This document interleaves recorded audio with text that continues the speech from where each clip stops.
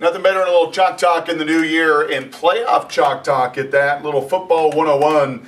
And this was the touchdown pass, the final touchdown in the red zone for the Seahawks. Put the nail in the coffin against Detroit, up 19-6, fourth quarter. This is also the play that Doug stole from Jermaine that he felt very bad about. Don't laugh about it. He felt bad because Jermaine did a phenomenal job on this play, as did Doug. And, well, they were both rewarded, kind of. Doug on the stat sheet, Jermaine in that film room of getting the job done. But well before then, we know that with these plays that are successful, and unfortunately the plays that go the other way too. Many times it's scheme, it's execution, it's players, formations, and plays.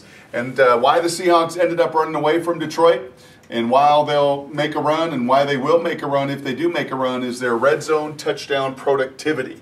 Not an area of great strength this season, and when they've lost games, their inability to score touchdowns in the red zone has caught up to them. They're going to have to do so in Atlanta this weekend, and they did against Detroit, scoring 3 touchdowns in 4 trips, and this was the finale.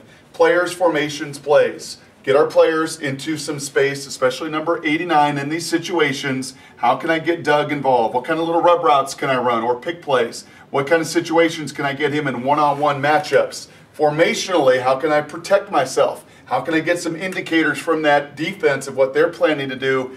And ultimately, how do I execute the play? So in this case, the Seahawks come up and they're going to have a 7-man protection. And I think that helps Russell Wilson. That he's going to get up in this front. Detroit's a 4-down front. They're not terribly exotic in their blitz packages. And once Detroit goes corner over, that should be your first tell. If they go corner over and they're in a press kind of alignment, that should tell you as a fan, oh man, I got man-to-man coverage, because it tells Russell Wilson that. Corner over, safety stays, man-to-man coverage. Boom. Russell's thinking, love it.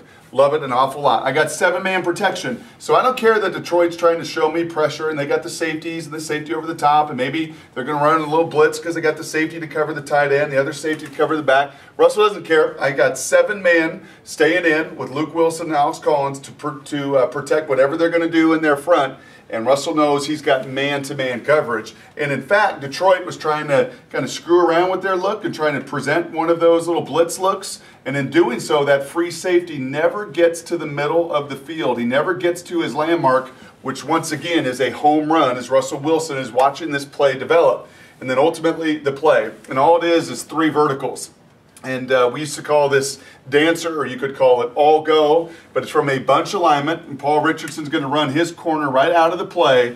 And then this is where some of the thievery takes place, because Doug Baldwin has such a phenomenal release, way inside technique by the corner, and Doug's job is on this play to try to get over to the safety and get in front and cross his face and give Jermaine really ample opportunity. And Paul Richardson, too, if he beats his man clean, has got space to the back pylon.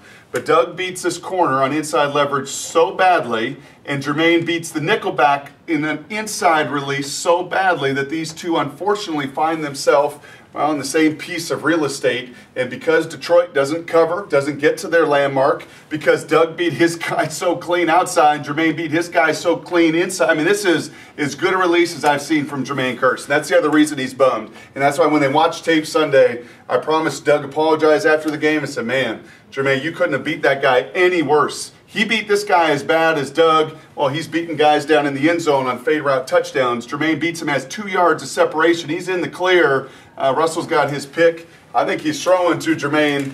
Doug just happens to be in the way and get a touchdown. Players, formations, plays, scoring touchdowns in the red zone. Be careful when you're trying to blitz or show blitzes defensively and you don't get to your landmark. And then ultimately, playmakers doing their thing when it matters the most. Seahawks got it done against Detroit. Going to need more of the same down in Atlanta.